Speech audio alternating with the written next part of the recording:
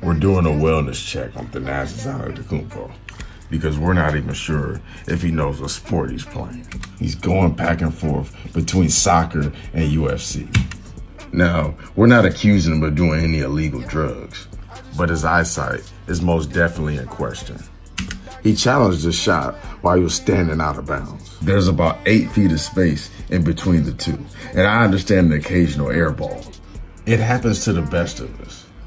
And Lord knows I don't play actual basketball, so who am I to talk? But can you explain this one? He almost threw the ball out the arena. It's sort of like when LeBron said he was seeing 3 rims. Now, if I'm crazy, you let me know. Brick has got his hands up right here. Now, who the heck is he throwing the ball to? He didn't even think to go for it. Now, I thought the ball was supposed to be going to Portis, but when I rewinded the tape back, look at it. He's got pink shoes on.